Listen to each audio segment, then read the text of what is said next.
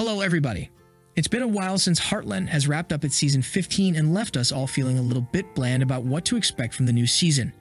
Since 2007, the show has been one of the vital parts of our entertainment experience.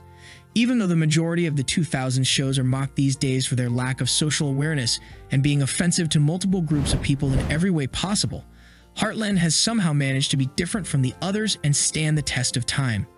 The series has always been somewhat of a cutie. We believe the best way to define the entire Heartland experience is to call it a wholesome show. Don't get us wrong, this series isn't a sugar-coated fairy tale where only good things happen. On the contrary, Heartland has always been great at portraying the realities of life through its characters, all of whom are realistic figures with highly relatable issues. However, the one great difference that Heartland presents is the fact that all of its characters are people who are always trying to do their best even at the worst times. This is something many series lacking, as it's often challenging to not slip into the dark side. As human beings, we also struggle to stay on the right track the majority of the time.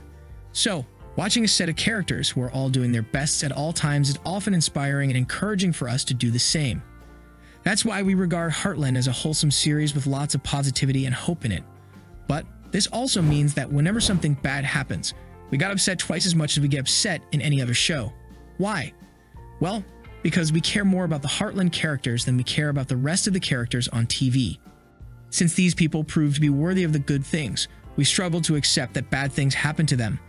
That's why when Ty Borden died, it caused massive outrage among the fan base.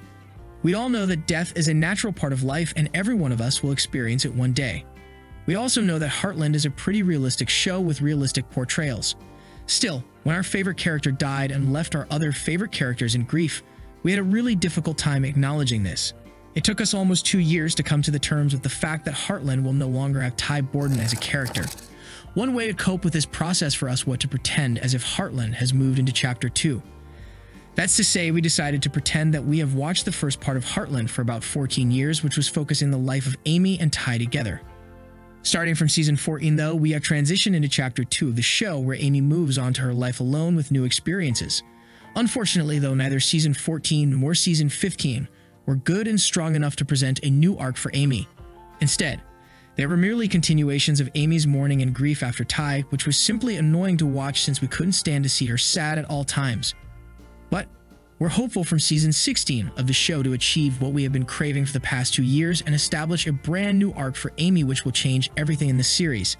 The biggest change that we expect in Season 16 is to see Amy get a new career path. We all know and love the fact that Amy is obsessed with horses and is doing a great job in treating them. However, in Season 15, we saw that she also loves to make shows with the horses that entertain the people. She even had the opportunity to join a carnival group that travels the globe making shows, but she chose to stay in Heartland, get married, and have a baby, which required her to have a more stable occupation.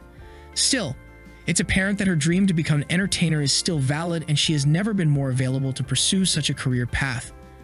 As a woman in her early 30s, she is still very much young, and her little daughter is now big enough to go to the daycare. This means that she will have more time than before and can focus on doing new and exciting things. Of course, it might take time for her to travel around to do her show. But we believe Season 16 might be a good starting point for her new journey that will excite not only us but also Amy and her family. Another important change in the show will probably be Amy's welcoming of a new boyfriend into her life. It's a well-known fact that Ty was the love of Amy's life. But this doesn't mean that she has to be alone for the rest of her life as a young and beautiful woman. We believe Ty would have wanted to see Amy happy, enjoying her life by falling in love again. That being said, it's very challenging to fill the shoes of Ty, as he was almost perfect. Thus, showrunners have to work a lot on this new character to make sure fans adore him. Our biggest candidate for such a position is the grandson of Jack's old friend, who recently moved to Hudson and has a very obvious crush on Amy. We believe Amy is fancying him as well, which is likely to turn into a romantic relationship soon. And yet, we believe Amy will prioritize this man's approach to Lindy more than anything else, which will be the main determinant of whether these two will end up together or not. What are your expectations from Heartland Season 16? Do you think the show will be the same after Amy has gone through all these changes? Let us know what you think in the comments below, and don't forget to like, subscribe, and share the video. Thank you for watching. See you soon.